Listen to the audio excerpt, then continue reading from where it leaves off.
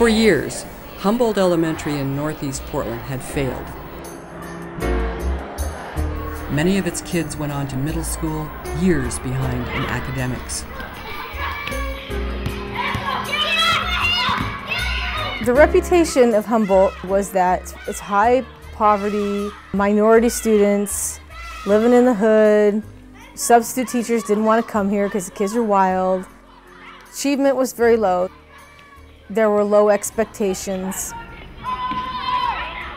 Just a really negative, depressing, difficult place. By 1997, matters had become so bad, the district decided to take action, shut the school down, and reconstitute it. They removed all of the teachers, they changed administrators, and they started over again from scratch. So to a degree, it's a matter With funding from a federal program called Reading First, Humboldt's teachers embraced a daunting challenge: to make Humboldt a school where every child would learn to read. all students, small group time, not just benchmark. Reading First, part of the No Child Left Behind program, is a nationwide effort to ensure that all students become successful readers by the end of 3rd grade. You say, Lucky. I say, you say, Lucky says, Hocket. You say, Rocket. I say. It funds programs that are based on the science of how children learn to read. There are 5 main parts to reading. You know, we're going to sound it out together. The first is phonemic awareness, the ability to hear the sounds or phonemes that make up words. Boys and girls, what is this sound? Phonics, which is the ability to connect letters and sounds. Sound. And finally, there's reading with fluency, vocabulary, and comprehension. What are covers? Correct. Okay, finger on the next word. In the past, some reading programs focused just on comprehension at the expense of decoding, and this proved disastrous, especially for poor, at-risk kids.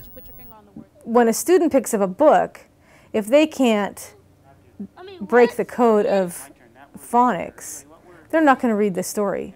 And what Reading First promotes is that students in neighborhoods of poverty need more explicit instruction. Everybody, what that word is did, what word? Did. Everybody sound out. Did, get ready. Did. Again, get ready. This is a high poverty area.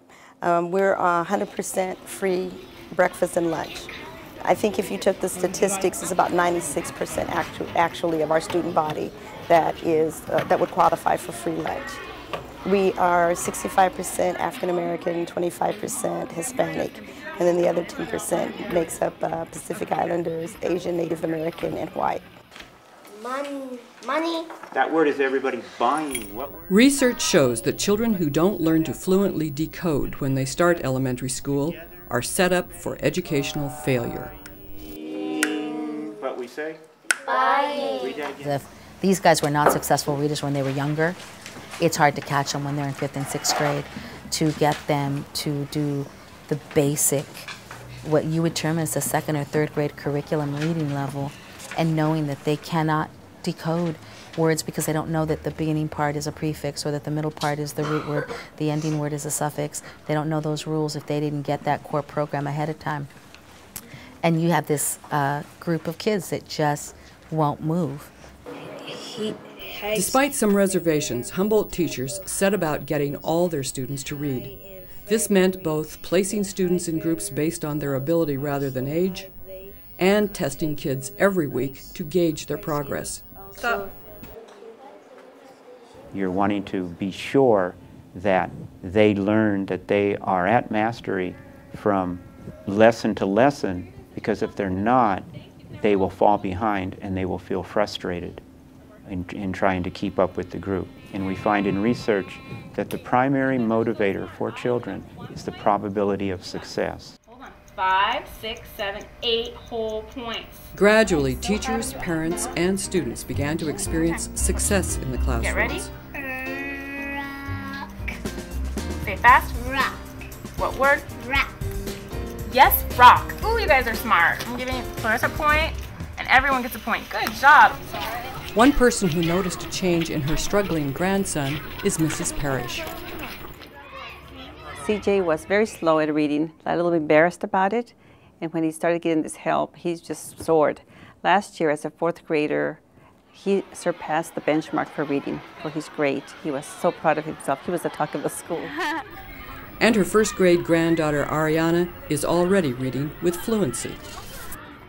My granddaughter just started reading on her own. In fact, she got her library card a week ago, and she's already read 10 books. They are due back today, and she wants 10 more. And she will pick up a book by herself and read it, which is wonderful. She has the confidence to just, do it herself. And so I think that this program for the children is just wonderful because they need that. And sometimes a lot of parents don't have time to read to their children or to have magazines for them or even have a newspaper for them. But the program here gives them the confidence to do it. And they just sail from here. Year by year, scores improved at Humboldt. Selena, nice reading. You've been practicing a lot, huh? By 2006, nearly 4 out of 5 students were reading on grade level. We were in the classroom one day and Mr. Mescamin was wanting me to know that we were going to have a party for the kids. And I said, a what? And so he spelled P-A-R-T-Y. And some of the kids looked over at him like, huh? What? And one of them kept saying it to herself, P-A-R. Miss Audrey, did Mr. Mescamin say we're going to have a party? I said, no, he didn't say it. He spelled it. But see, Mr. Mescamin, you can't be sneaky with them because they figured it out. And at the end of the year, when you see those kids go way up in their reading achievement, you remember where they were at the beginning and where you were at the beginning with them. And then you think, oh my gosh, we actually did it. That is what gives the teacher the encouragement to keep pushing ahead. We have our ups and downs, but at the end of the day, we all respect and love them. Humboldt's reputation has changed. It's no longer seen as a failing school. By putting reading first, they have given their children the opportunity to succeed. Well, Humboldt is, we always say, like a diamond in the rough. It's came through a lot of evolution, a lot of growth of the student body, the community. Right now, Humboldt is thriving. We're really glad to still be open.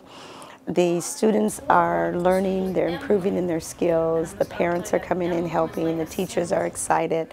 As that continues and grows, Humboldt is just going to continue and we're going to reach that 100% meet and achieve. I just know we are, and moving forward. They had a dream that every child could learn to read, and at Humboldt, they made that dream a reality.